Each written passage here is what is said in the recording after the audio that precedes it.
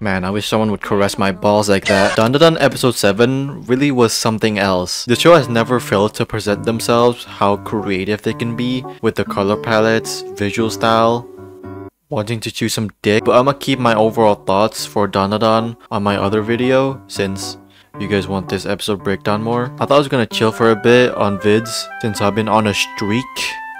An edging streak. But this episode came out of nowhere. Not really. I know from the preview and stuff list that it's gonna be a standout, but to this degree, it was unexpected. Shuuto Enomoto did the storyboards, animation directed this episode, and it was directed by Kotaro Matsunaga. Enomoto was the backbone of the episode. He did a lot. Not only he did the storyboards, he animation directed / supervised the drawings this episode, and of course animating some parts. It's not far-fetched to say he supervised the entire episode since he was the only person credited as animation director and Hana Okutani as assistant animation director, with no chief animation director credits anywhere to be seen, which is surprising since Dandadan's credits can look a bit worrying with the amount of ADs and chief ADs it can have. Another aspect that's very impressive is Enomoto was credited as sub-character designer and clothing design. I'll be honest, I don't know what clothing design means, but he seemingly did the original design for this episode. That's why the design / style is different compared to the other episodes. The line art is thicker. It also helps the fact that Dandadan's style, at least for the colors of the characters, it feels less processed in a way. So the line art definitely stand out more than the colors that don't feel overpowering. Like example is Sakamoto Days. I don't know what the fuck they did. Either it's compositing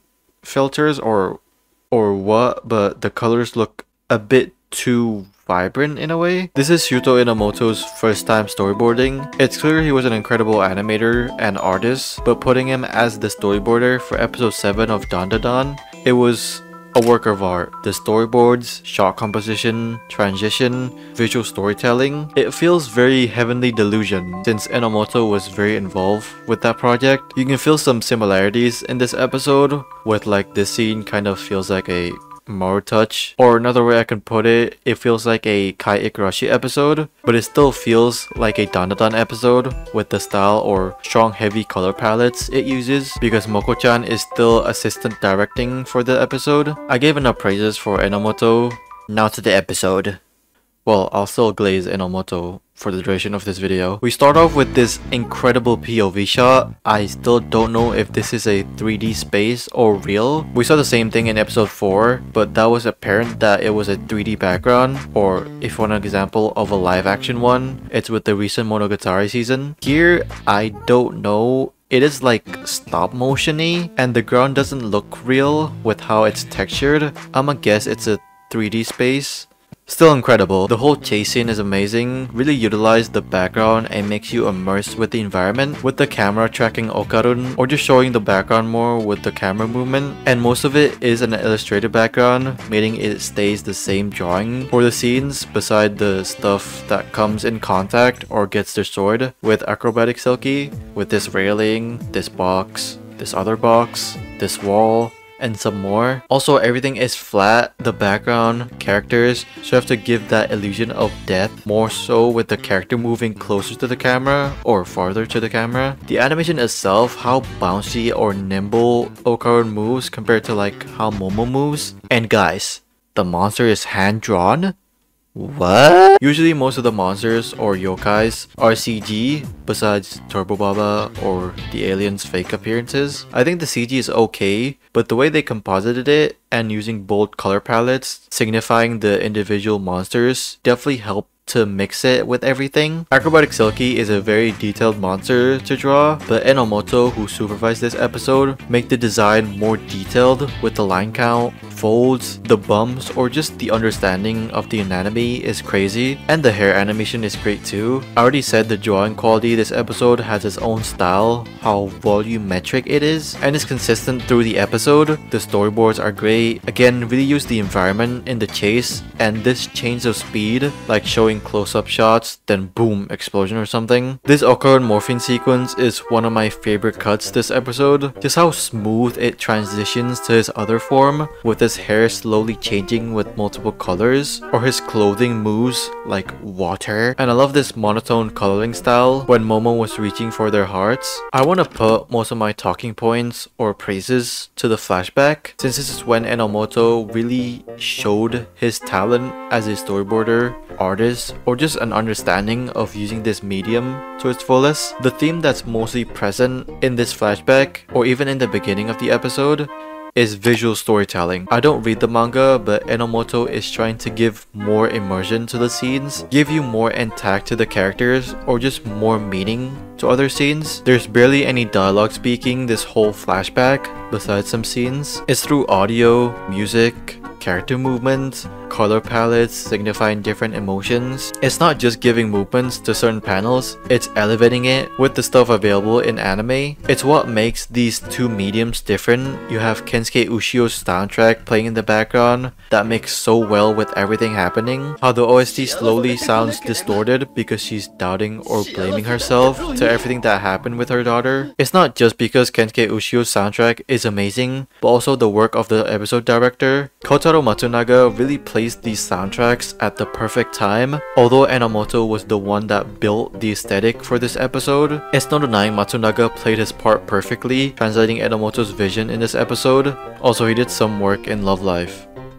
The go. Again, most of the episode communicates through the visuals and sound, especially in the flashbacks. How this subtle shot of acrobatic Silky standing on her tippy toes has a more deeper meaning in the end. How the sound of the shower, a glimpse of her being naked in bed, and the money clarifies to the viewer that she's a prostitute, or how acrobatic Silky was high up with the light circles things, or the city being lower leveled than her. It's the same thing what Kinuyasu Nishina did with his or her episodes in Oshinoko. You don't have to tell us with every scene like, oh my god, I want to buy that dress for my daughter.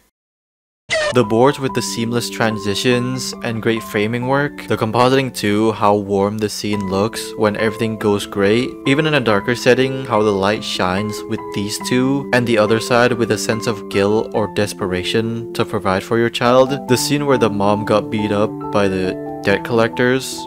I don't know if debt collectors also steals people's children. I don't know. Was amazing but tragic at the same time. The screeching scream from the kid really grips you on how disturbing this scene is, with even the rain slowly starts to sound louder. Then we get the full context of this POV shot we saw in the beginning. This whole sequence of her on top of the building is beautiful. The staff, especially the compositing team, never disappoint us in the show in terms of photography, but this scene takes the cake. How the starry blue night sky reflects to the floor, making this whole sequence just feels beautiful, yet unnerving with the soundtrack playing. I haven't even said anything about the animation for the flashback. Again, Enomoto corrected most of the movement and drawings from what it seems. How three-dimensional everything is, like this shot of the daughter with her mouth, and the teeth, animated by Kana Ito. The movement slash character acting signifies so much. How happy it can be. A good example is Silky's daughter dancing immaturely that she's a kid and doesn't know how to ballet dance yet. Just the subtle stumbling is great. How unsettling it can be, or how beautiful in a lot of ways. A great adaptation is not just giving movement to make sense from panel to panel. It's what you utilize in this space. How you can exceed from already a great manga slash story to translate that to a medium that provides you with more tools than manga. It's how you tell a story from animation and audio visuals. You think because they didn't adapt Silky jumping off of a building one-to-one is bad? No, it's giving more context of what is precious or important to her. Ballet dancing was her image even as a spirit, because it was something that was important to her. With the daughter learning ballet through Silky, the moments that made her happy, putting everything just for a dress or shoes, although things just didn't end what she wanted it to be. And the last act that she did was the thing that can make her remember the moments that she can cherish. But in the end, it seemingly didn't matter. It's how you present those aspects in a story, and it's how the climax hits you so hard, even though it's something so insignificant, but it means so much, and giving her more closure that everything was not her fault. We get more context of the Arya and the spirit flashback on why everything is white and so transparent. It's because she died and Aira can see her. The last scene, animated by Kana Ito, was again beautiful, and the boards provided by Enomoto was fantastic. The seamless transitions, music, lighting, drawing quality, and this kind of acrobatic Silky's hand, the volume control, and how it slightly hesitated for a second is amazing in a lot of ways. I can't thank Enomoto, Matsunaga, and the stuff behind this episode. I can't put all my thoughts in this video because I don't want to make it long, because again, I have been on a streak. An edging streak. I don't know when the Dandadan video will come out, maybe in a few weeks. But if you guys like this video, leave a like. If you hate it, leave a like. Comment down below what your thoughts about this episode of Dandadan. And yeah, I hope you guys enjoyed this video. See you guys next time.